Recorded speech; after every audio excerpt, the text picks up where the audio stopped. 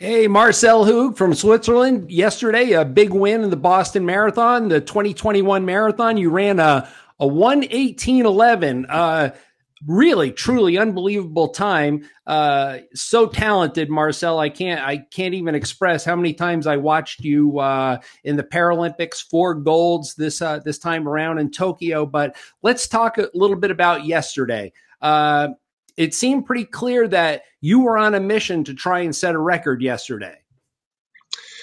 Yeah, hi. Hello. First, thank you for having me. Yeah, it was my goal yesterday to have a fast race, to go all in from the start, push as fast and hard as I can, try to have a good, a fast time. And yeah, it's incredible.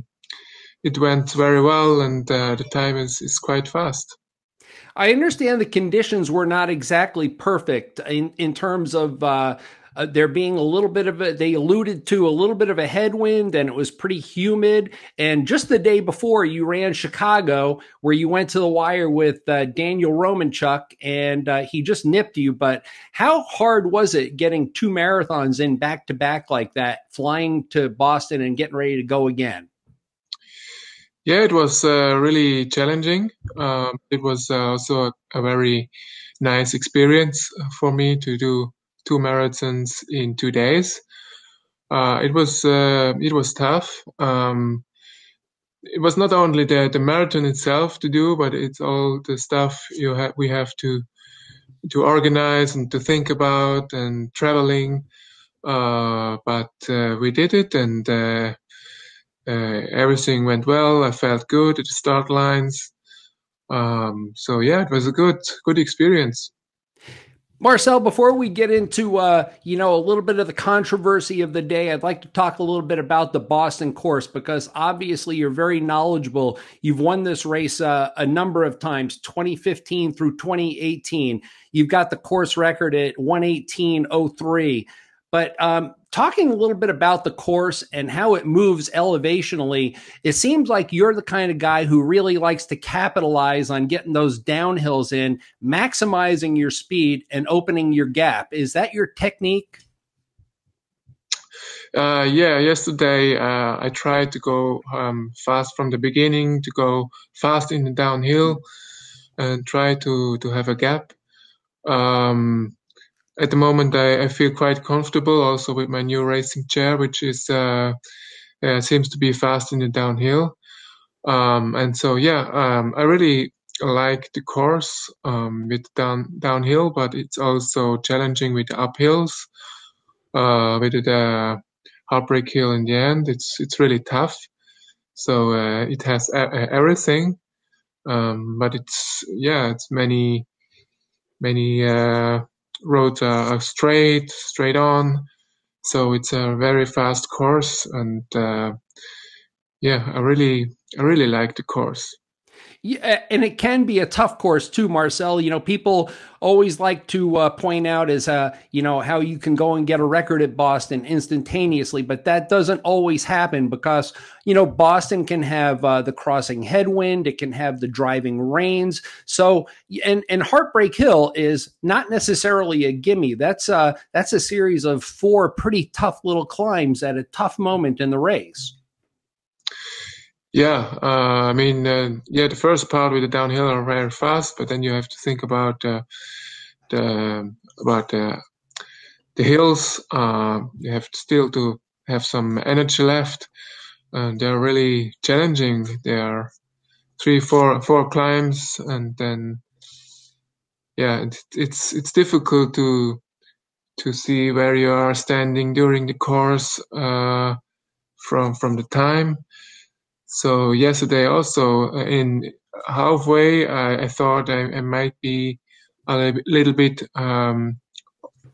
slower than the course record, but in the end, the last 3 kilometers, I recognized that I might be just a few seconds under the record.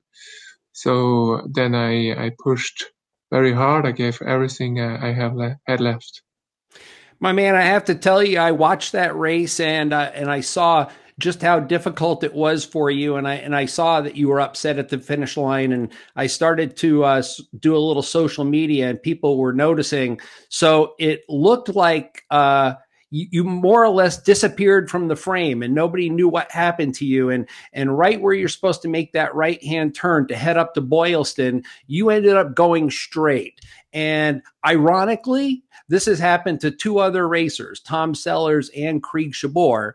And I'm just really kind of curious. I mean, knowing the course, having won on the course, how does that happen? How do you get distracted to the point where you got off course?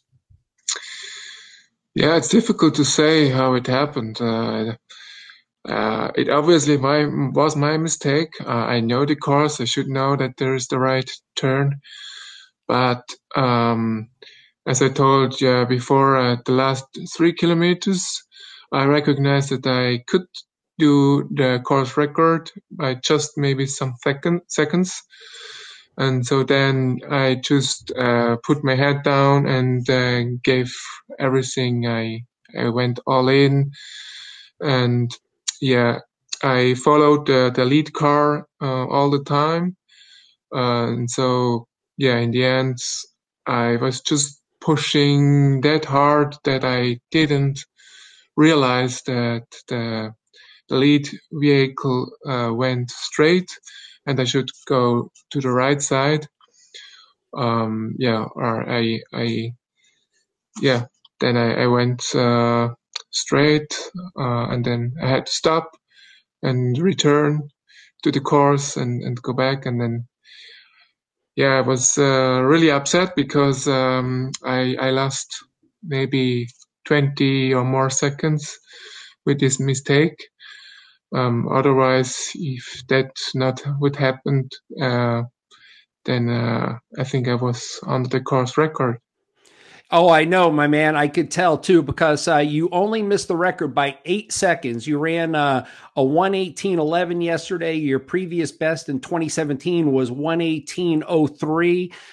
It was so close and so tight, and I felt bad for you because I could see clearly that people were consoling you at the finish line, and you did look visibly upset. But I have a feeling that you're going to be back, and if there's ever the smallest of tailwinds, I have a feeling you're going to crack it. Yeah, I definitely hope that I have another chance. Then I want to try it. I hope next chance will be next year here in Boston. So yeah, I have a new goal now to have this record next time. Hey, you know, so many people have been talking about you and your new chair, and I just want, well, I've got you here. I'd just like to talk a little bit about it. You know, people are saying that it's maybe one of the fastest, best, stiffest chairs on the market. Are you feeling like, you know, I know that you're a super fit athlete, but do you feel like the chair is giving you a little bit of a boost to make you even better? Yeah, definitely. The chair feels great, obviously, and in the downhill it was really fast because of the aerodynamic. It's good, a very good aerodynamic. Also, the stiffness makes a difference, and so yeah, I think at the moment everything fits together. My shape is great. The chair is really fast and feels great. I also have a little bit new seating position in the chair, which feels great. And yeah, at the moment, everything is perfect. Marcel Hug, I'd like to really thank you for joining us today. You know, fabulous race yesterday. The winner of the 2021 Boston Marathon at a time of 1:18.11, Switzerland's Marcel Hug. Thanks for joining us. Thank you very much.